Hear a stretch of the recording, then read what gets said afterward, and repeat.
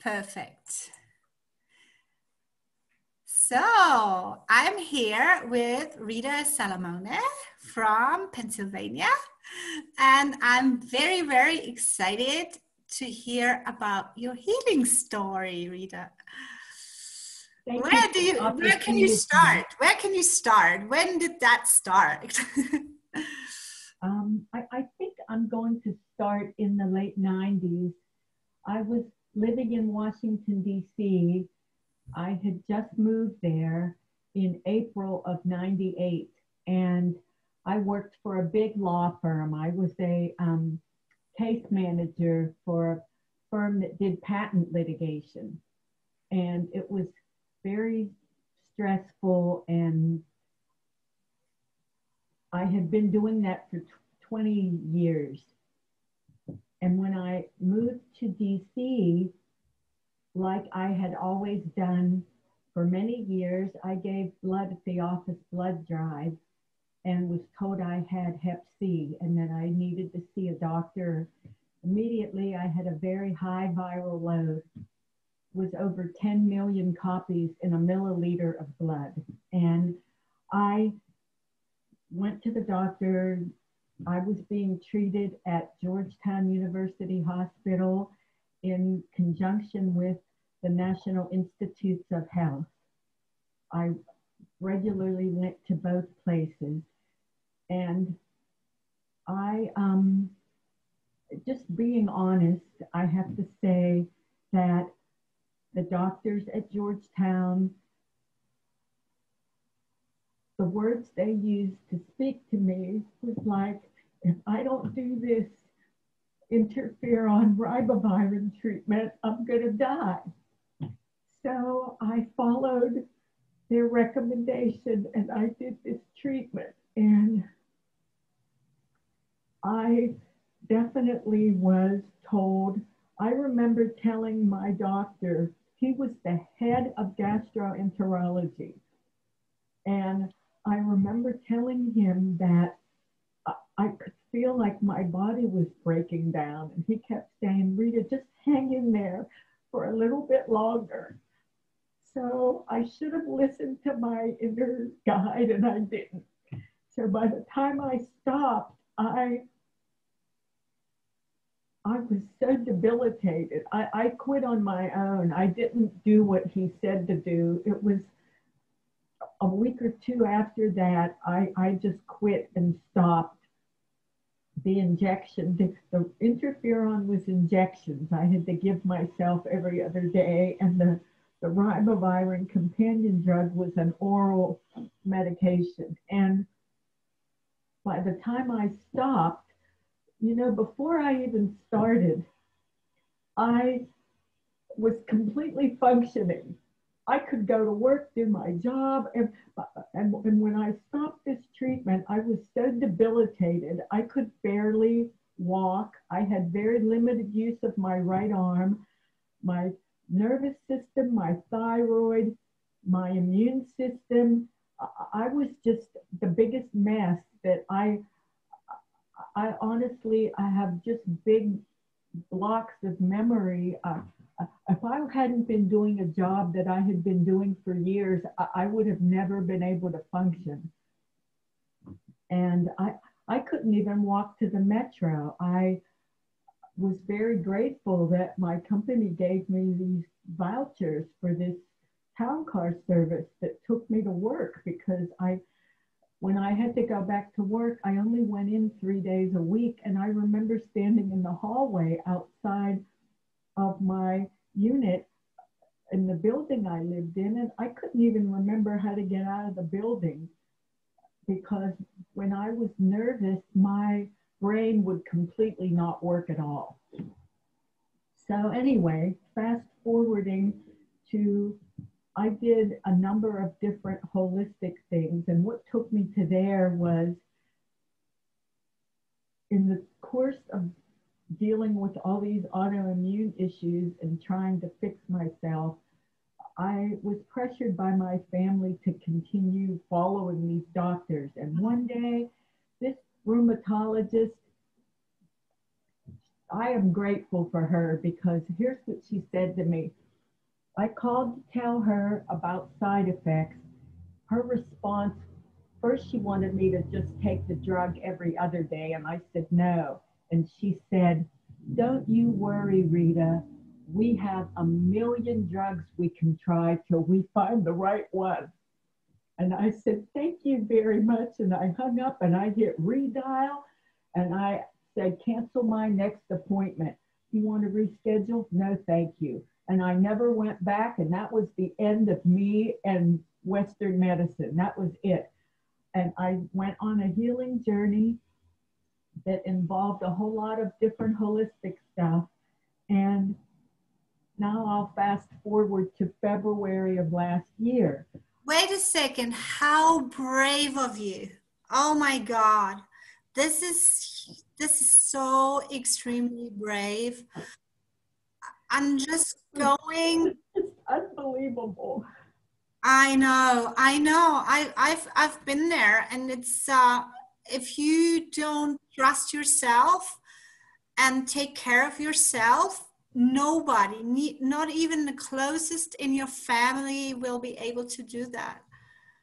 And I so much honor you for your bravery, because you were ready to lose everything to obviously, when you continue, win everything, right?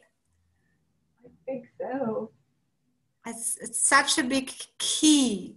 And when I think back, I know that in my life, I was never a person that just blindly followed stuff. I was a yoga student, qigong, transcendental meditation. I was always on that route. But in retrospect, I have to say, I was so, I think the level of fear that I let myself succumb to was so massive that I listened. But now also in retrospect, I have to say it took me to another place, which took me to all of what has happened since then, which is remarkable and so much to be grateful for. And it's this like Dr. Joe Dispenza says, this voodoo curse. It just catapults you out of whatever you have known and believed. It's such a shock. It's trauma. It is. It really is. And we don't realize that, but this is, how can you function in a traumatized state? You know, it's. And you know, I think with all the years that have gone by since then,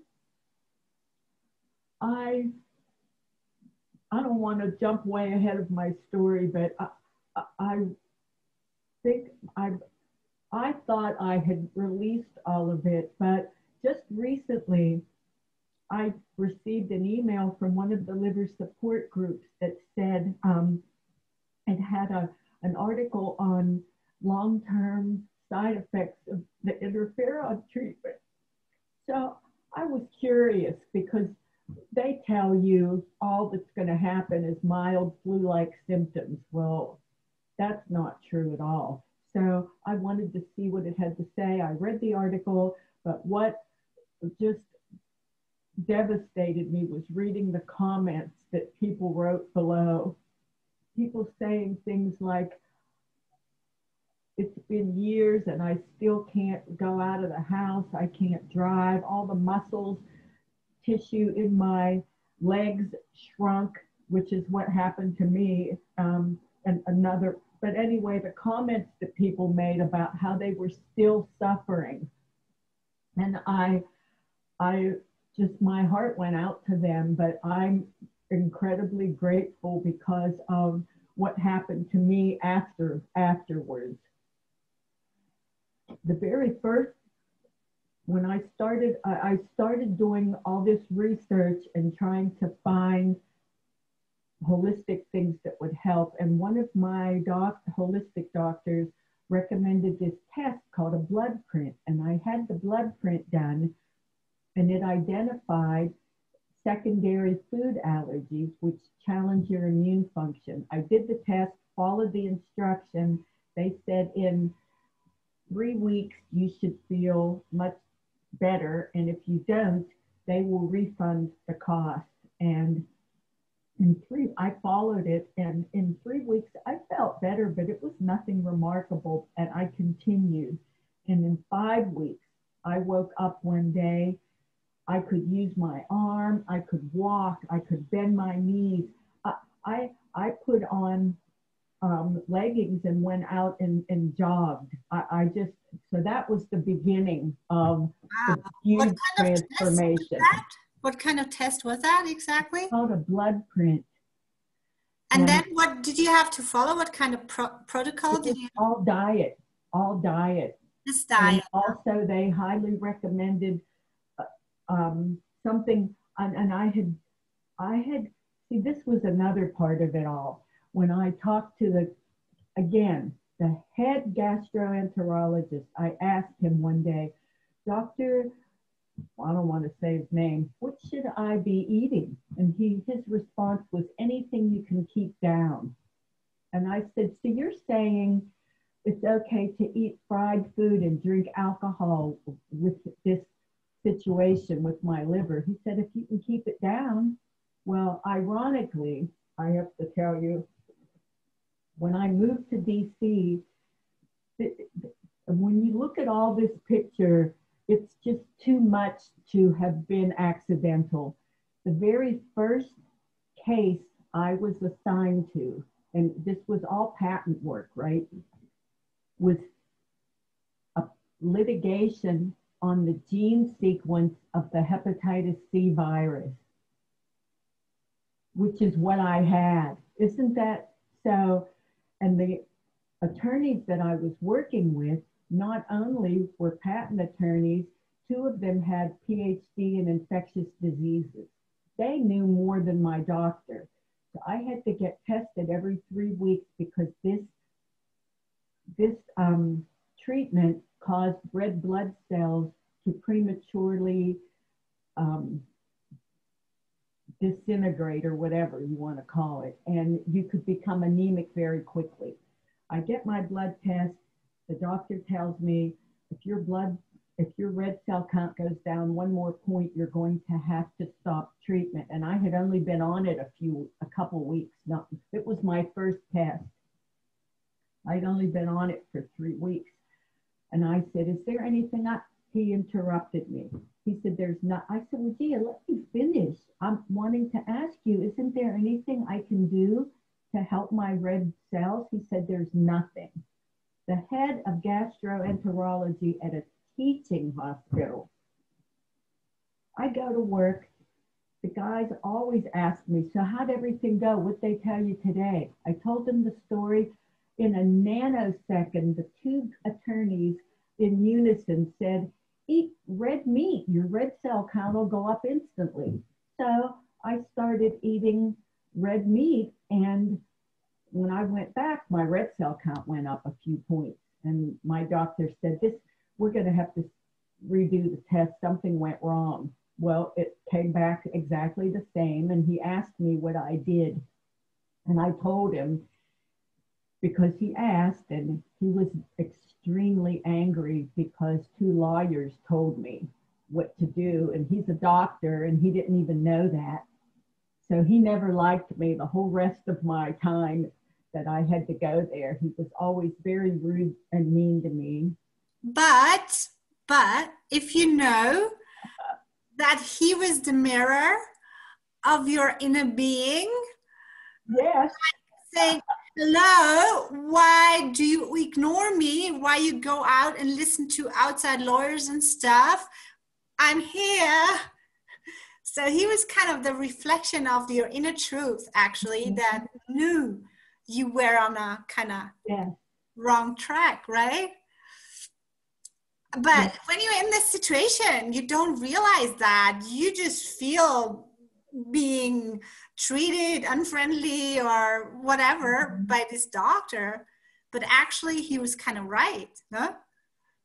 Yeah, I mean.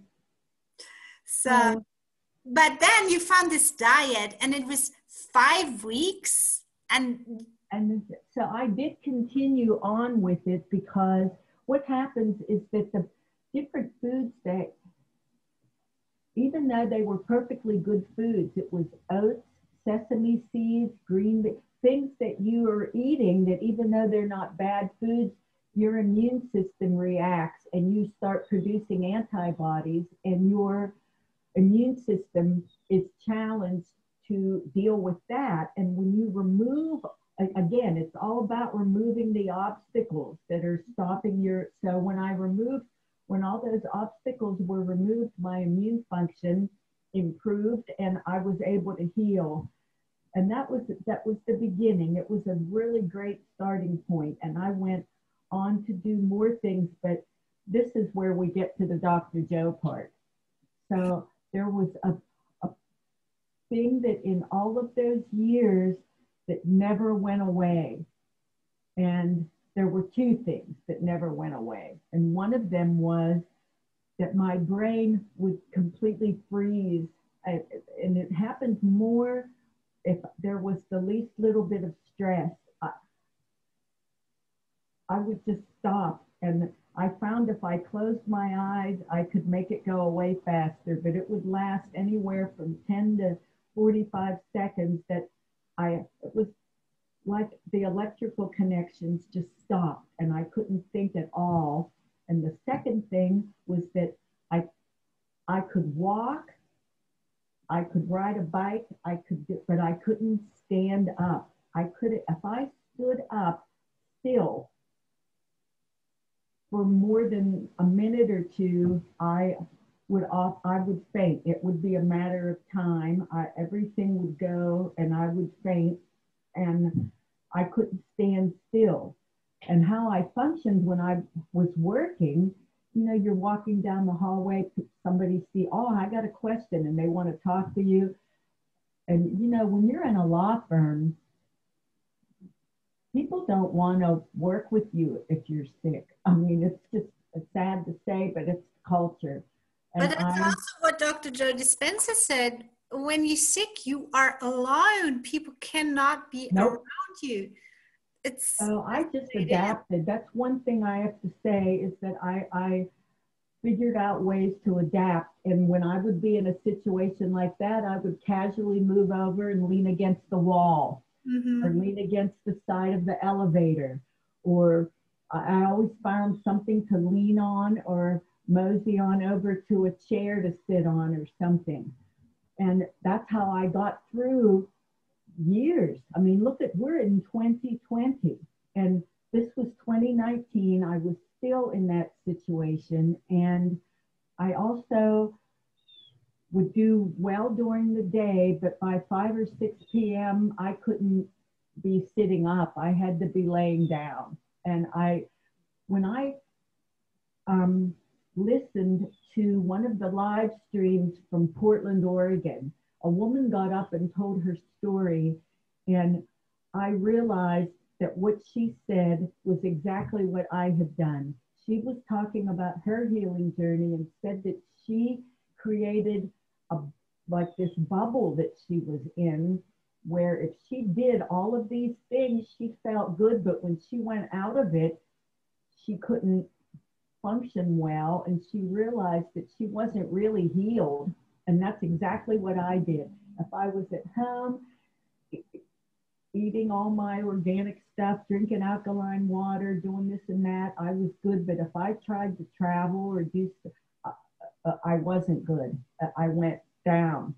So I realized, so anyway, February of 2019, I have no recollection of how I got to learn about breaking the habit of being yourself. And I remember I bought the book and I tried to read it, and my brain function was so messed up. And I do have to preface all this with saying I went repeatedly back to the doctors, and absolutely no one even had a clue of what to do to fix me, my brain stuff. And one of the doctors, before I left DC and moved back to the Pittsburgh area where I grew up, one of my doctors just looked at me with all the compassion. He was really great. He looked at me with all this compassion and said, "I'm so sorry that I can't help you, but you have to understand the interferon ribavirin is the equivalent of setting off a nuclear blast inside the human body. And quite honestly, you should be glad you came back this far. I don't have any other patients who did." And that was his parting words to me. He said he couldn't help me. So I left and came back here. Years went by, I'm still trying. And then I find Dr. Dispenza's book, and I tried to read it, couldn't understand it. And I don't even know how I came across these YouTube videos where somebody put these videos together where and I don't even know if this was someone connected to Dr. Joe or what, but he put these YouTube videos that summarized each of the chapters in like a 20-25-minute video.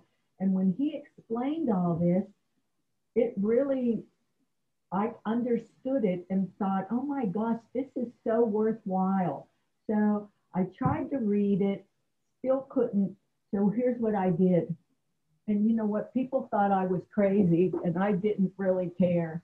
I bought the audio book, and I had the book, and I listened and read at the same time. I repeated every chapter over and over and over like a broken record, sometimes 15 times until I understood it. Then I went on to the next one. And when I got done, this is real understanding, you know, and there's so many people they're not being honest to themselves. They just go through, but it needs to go deep by repetition, and you did just the right thing, you know. And what makes you sad is you think it's because your brain didn't work properly, but it's not that. It's because to any other person, this would have been the right way to totally dive into this knowledge very deep. You know, this needs to be done, but people don't do it, and then they don't have success because it's just on the surface, and the repetition puts it so deep. And when you have the audio and the reading, you have two of your senses at the same time focused on the same information. This is amazing. You know, you did just the most amazing thing that's possible. Well, I did that with the whole book, and I started doing the meditation. And then I sat there every day doing the long meditation, the one that's like an hour and 15 minutes or something. And, you know, you start healing all those emotional scars and everything. And it, I'll have to say, I continued because after the very first meditation, when I went about my day, I noticed that my ability to focus was greatly improved from one meditation. One. So I thought that I was on the right path. So I did this every day. And you know how when you start releasing all that, you're crying. And I thought, I'm going to do this every day till there's nothing left in there. And it was probably close to 2 months I did that every day. And then I felt like I had done a good bit of the work, and I did shift over to the shorter one, the one that's like 45 minutes that's connected with the Breaking the Habit book. And I did that. And then I bought Becoming Supernatural and did the same thing. I did the book audio with the visuals, the same exact thing. So by this time, it's months have gone by and it's like May, and I was so amazed by, I still had the brain freezes and couldn't stand up, but emotionally and everything else and energetically, I felt a million times better than I had in decades, like really decades.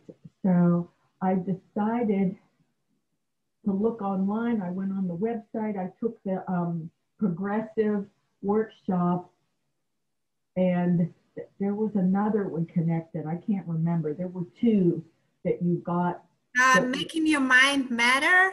Well, these were the two online that were, one was there were 13 weeks altogether of teachings. And one was 4 and the other one was 9 weeks. And I did that, and I did the same exact thing. I sat there and repeated it every day, multiple times a day. And then I signed up for Niagara Falls because it was a 3-hour. I didn't have to try to walk through, because I don't even think I could have walked through an airport to take a flight. So anyway, I signed up for Niagara Falls, and it was a 3-hour drive from where I lived. So I went to Niagara Falls, and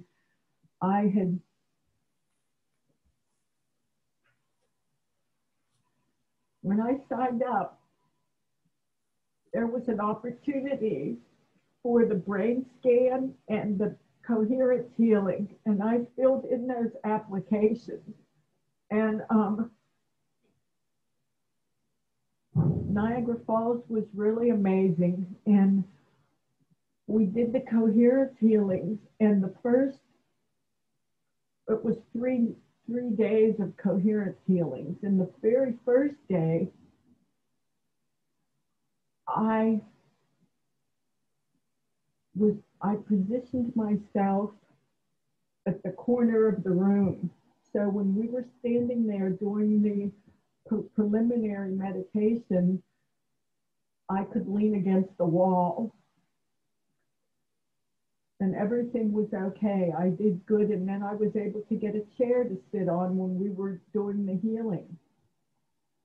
But the second day, it didn't work out that way, and I was in the middle of the room, and all I remember is I woke up sitting in a chair, and this wonderful woman on the staff was next to me, and I opened my eyes and said, where am I? She said, you fainted twice.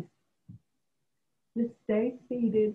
And the healing group I was in, when it was time to do the healing, she moved my chair over so I could sit there and participate. And I remember feeling like, and this is the truth, when I went back to my room that night, I thought, I really hope I don't get picked for a coherence healing, because I don't think I could. Dr. Joe had announced, if you do get a healing and something good happens, we want you to talk about it and tell your story. And I thought, oh my God, if I had to stand up. And I was so terrified that I actually kind of wished I didn't get picked. So the next day was Sunday, the last full day. And it was morning, and we're sitting there, and our wonderful team leader comes up to the woman next to me and gives her the, the thing, I can't remember. Token. Yeah, the coin. Yeah. She was a healie, and I was so excited for her, and I thought, oh, isn't that wonderful? And then about 10 minutes later, the team leader comes back and says, oh, Rita, there you are. I was looking everywhere. I didn't even see you. And handed me a coin. And I was a healing. And that was the last day I ever had a brain freeze or had trouble standing up. After 20 years of dealing with all of that. So it was nothing measurable. It wasn't anything anybody could do a test for. But I never had another brain freeze after that. And I don't have any trouble standing up. I felt a huge sense of warmth, and I could just feel all the energy as soon as I got into the circle. And it was really remarkable. I never had a mystical experience. I didn't have some kind of out-of-body thing. None of that happened to me. But I did have an amazing healing that has changed my whole entire life. Wow. Thank you so much. The level of my brain function and just the ability to stand up. I mean, you don't even think about it. I got so used to when I was able to start going to the grocery store. You have to put your list in the order that the stuff appears in the store because you can't stand up too long to look for things. You got to move or else you're not going to make it through the store. And you have to go real early because if there's a checkout line, it ain't going to happen. There were times when there was a checkout line even early and I'd have to like find something. I'd have to sit on one of the things of those displays that had a base because I couldn't stand up long enough to be in the checkout line when I was. And that's all gone. You go shopping, normal. You stand in front of the shelf, check all the items out. I would try to like Swiffer the kitchen, just as an example, Swiffer the kitchen floor, I had to sit on a stool and then move the stool. And now I can actually vacuum. I can do whatever I need to do. I was outside planting flowers, and so my life has completely changed. And what did you feel? You were there in a circle of 8 or 6 people? It was 8, and it was. What did it feel like? I had a lot of trouble. I was crying, and as soon as I laid down in that circle, I remember feeling such an overwhelming sense of peace. And I could feel all the energy. And it was,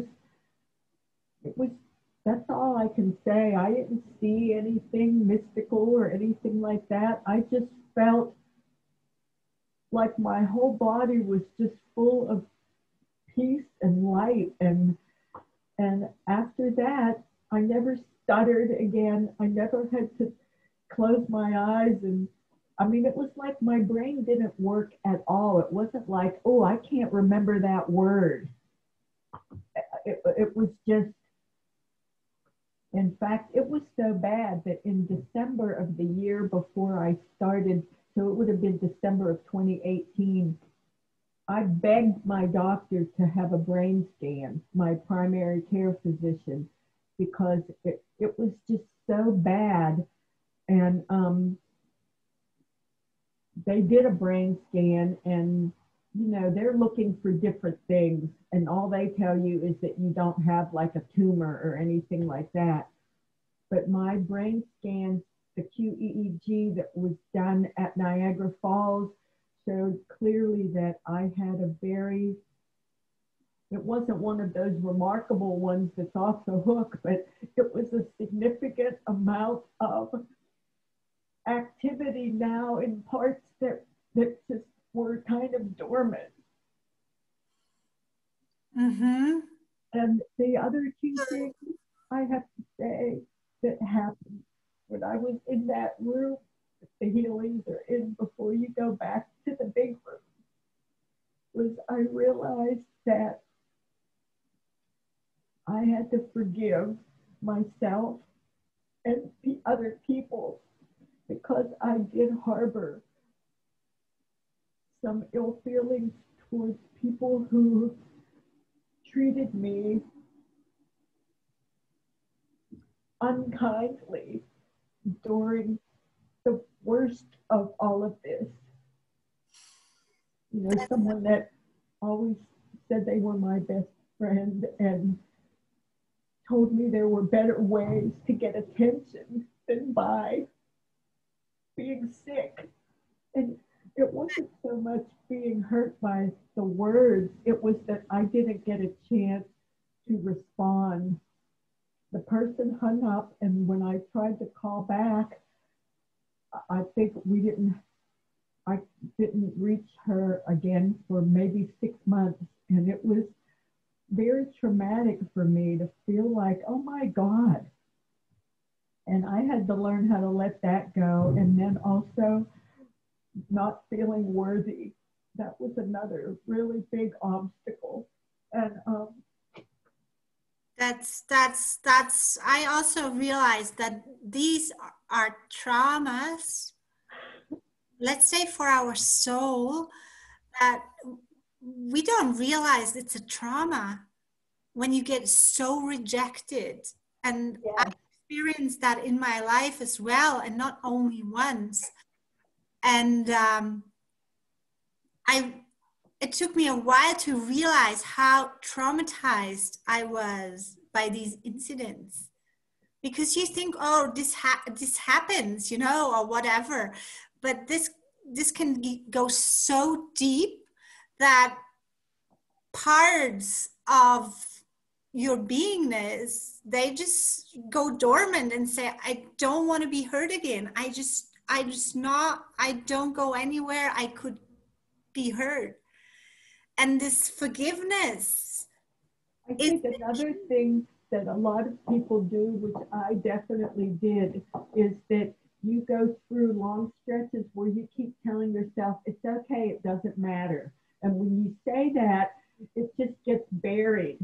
And that's what takes all that work to get it out and let it all go and let it be gone. And for me, the key to any healing is that you are really able to open your heart, no grudges, no resentment, no holding back. And this is the position of full receivership.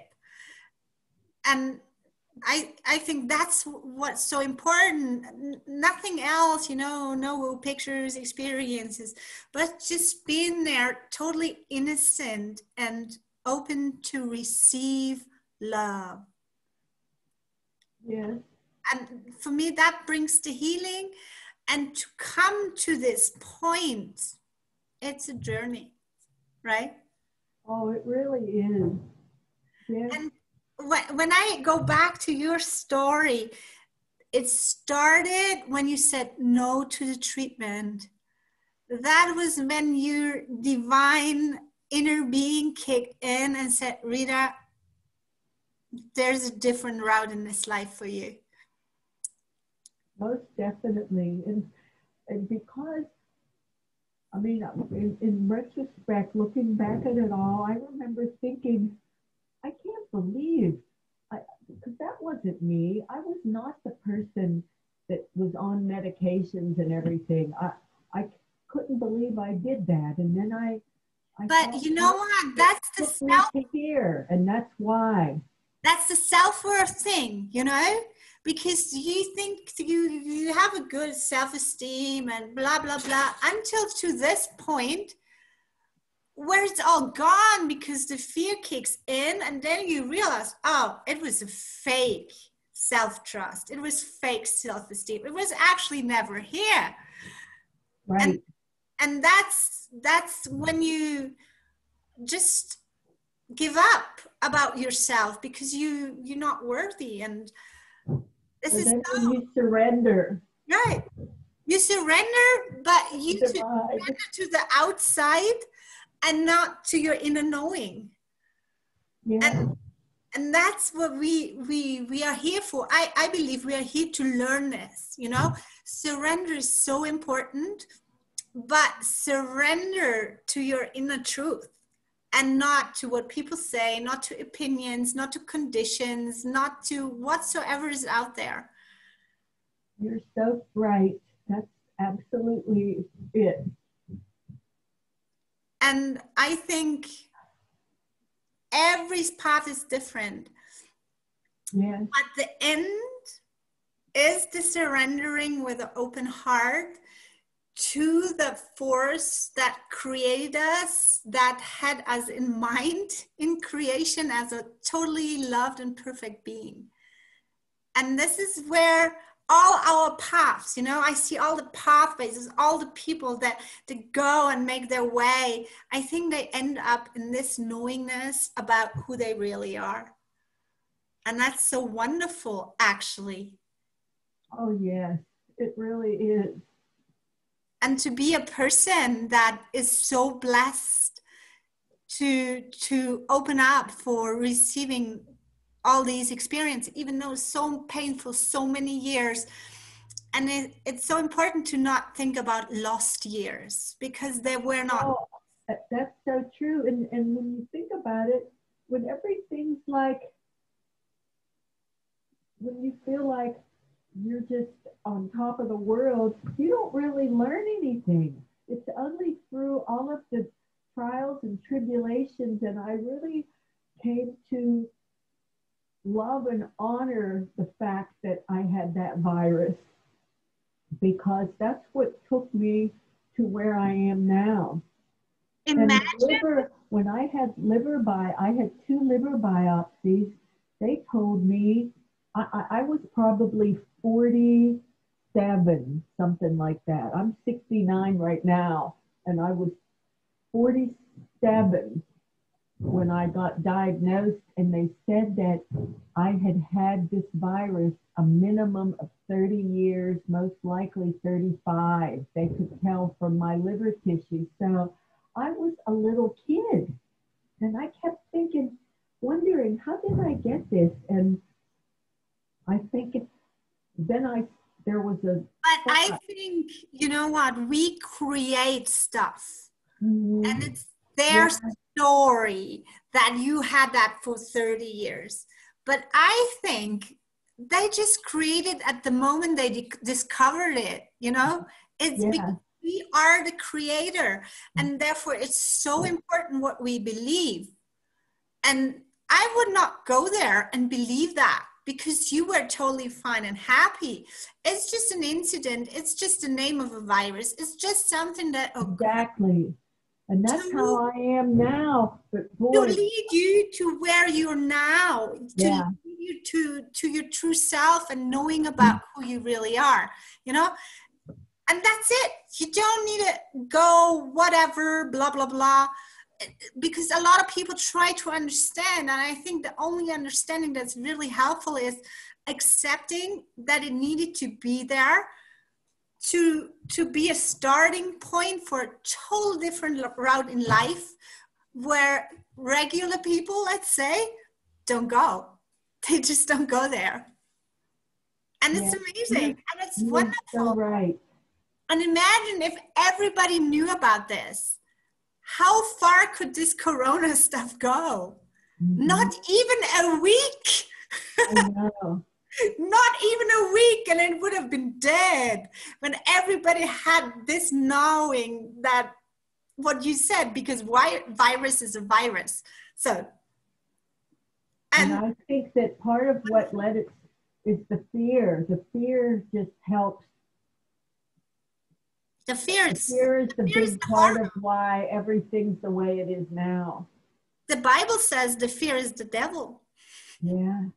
And that's all it is, you know. And when we overcome all this, it's such a great example, Rita. I thank you so much for telling your story and thank you. inspiring people, and I will do the best of my possibilities to spread it in my network, maybe also get translation on it, so people just get inspired and know that the impossible, the seemingly impossible is possible.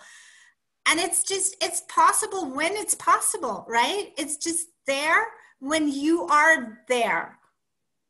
And exactly. And you don't know when. You can just go towards and step by step.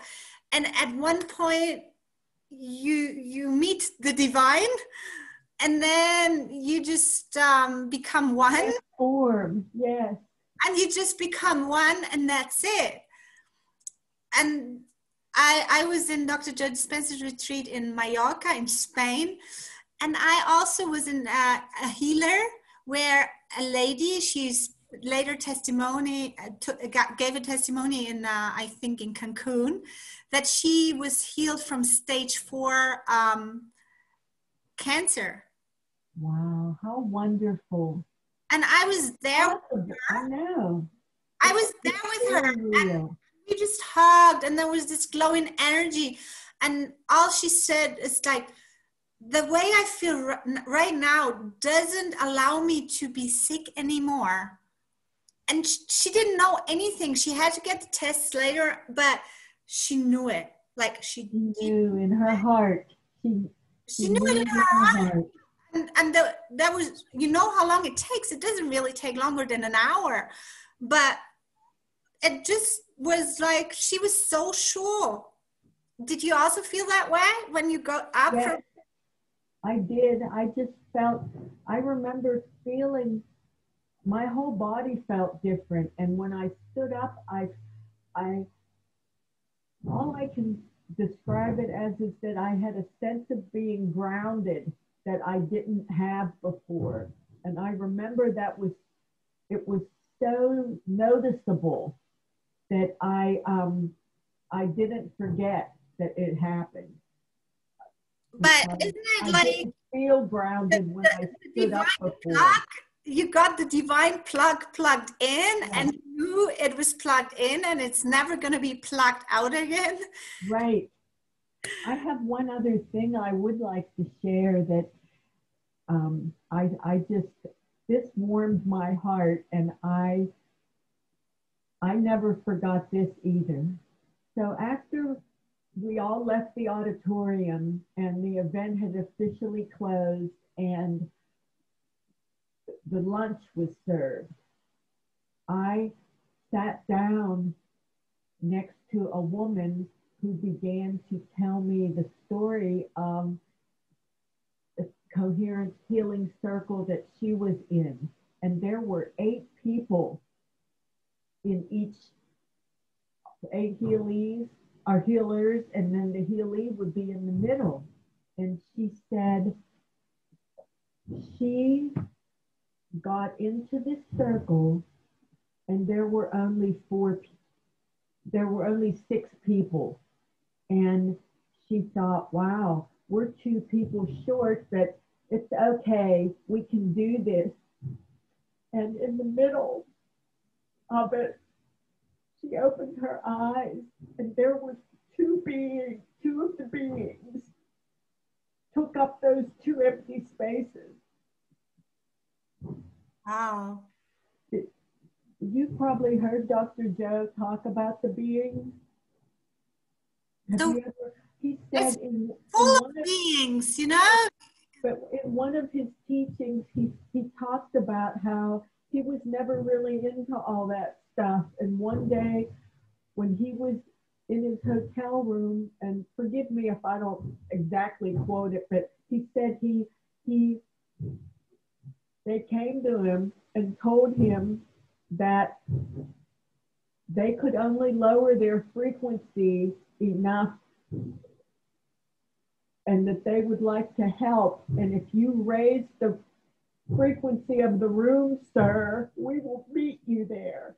And there were people that were interviewed that had been healed that talked about the beings in the healing circle. And then this lady told me that happened in the circle she was in. And I just thought that was really wonderful. That is and to me, it connected to the fact of how I know that that's why we all wait outside the door of the auditorium. They're measuring the frequency of the room, and that's when the healies come in, is when the frequency is high enough. And that's what you do in your own meditation, you know? That's what you always do, and what you can always do about changing how you see the world, how you think about your life. So it just makes a big, big difference in what kind of frequency you lead your life, what kind of people you surround yourself. And for me, it's very important to just say here, nobody depends on being able to go to a workshop. Nobody depends on being a healer. I think this healing energy and the healing possibilities everywhere. And we need just to work on raising the frequency, raising our mind, to the possibilities that is other than what we learned, other than what we've been taught, that there's so much truth that has not been taught to us. And when we open up to this in however way, we can get there. Because I feel a lot of times people say, oh my God, I'm doomed because in these workshops, there's miracles happening and I can't go there. I don't have the possibility. I don't have the money. And for me, it's so important that this is not about it. It's about really raising yourself up to your own divinity. And people can help you raise your energy and carry you, and you can ask for help anywhere. Yeah. And I think that's so important. It's not something you need to be able to pay for. It's available, but you need to go there. You need to go there, and not necessarily to whatever, but you need to go to the energy. Go there to your heart. Open your heart, go to the possibility, and let go. That's also what he says in his meditation. Let go of everything you believe. Let go of all the hurt, all the pain, all the suffering. Forgive and know you're worthy. You have to know we're all worthy, all of us. We are born worthy, but then the mind and brain fuck kicks in, and then believe all the bullshit that has been spoken about whatsoever, and we take it on. And what has been taken on needs to be let go. Yeah. And that's a journey for everybody. And it's not a freaky stuff, you know. I think it's so important to understand this is why we're here. This is why we're not to build a house, not to have a family, not to have a big business. We are just here to figure out who we really are. That's it. And learn love. That's it. And we are love. The frequency of love, not the emotion of love. I know. It took me so long, and it also took me so much suffering. But this knowing that you also had is always there. Yeah. And it just doesn't let you off the hook.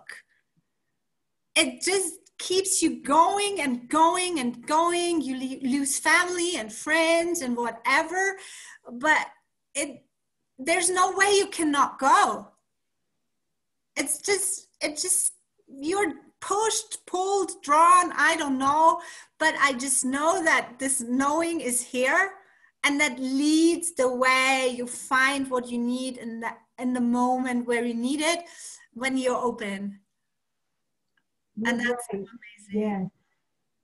And I love it that more and more people understand it, and even more people need to share their stories, need to share their insights, because a lot of times we are like, who should be interested in, and why should I cut, blah, blah, blah, all the clutter in the mind. But it's so important, and I'm so grateful that you just responded to my post in the group.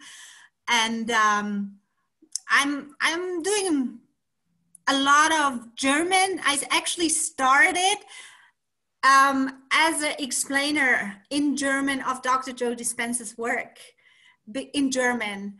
Oh. Because I realized all the translations are translations, and it needs explanation because it's not the same. So I started to share in German. That's actually how I started my work with my own healing, because I never wanted to do it in German because I feel so much more comfortable in this healing stuff, and I read the books in English. It's my home in English, and in German it felt so awkward at the beginning because it's so hard to translate this, because sometimes for one English sentence you need like 3 German sentences to make sense of it.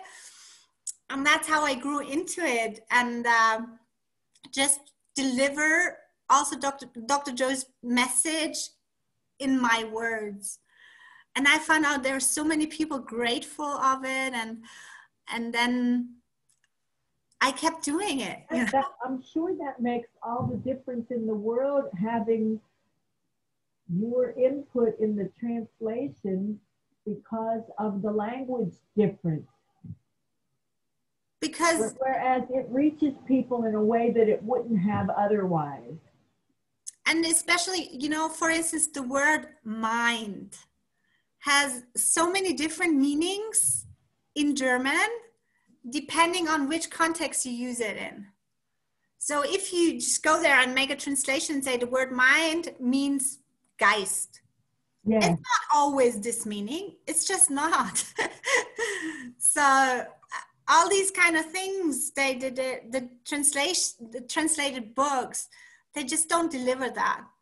And so that was my task, to deliver meaning and not translation. Yes.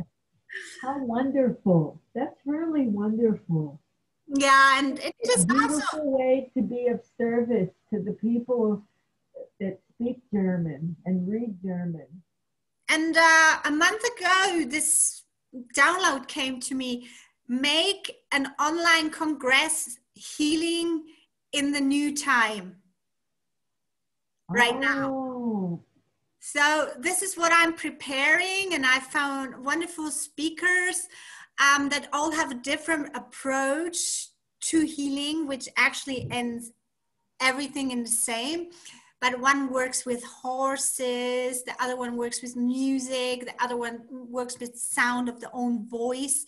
And so I found like 15 different speakers that will speak at the online congress and just talk about how they approach the subject of healing right now. So bring it out. Will you be posting a link for people to join into that? I would love to be an online. German, Rita. Oh, is it? Okay. I'm so sorry. Oh, it's okay. It's okay. So, but maybe, you know, one day I will be able to host a BLANG congress, online congress. You never know from what starting point it leads to you to somewhere. And at some point there will probably be a real-time translation available through a software program. I bet so. Know. Yeah. It will probably happen.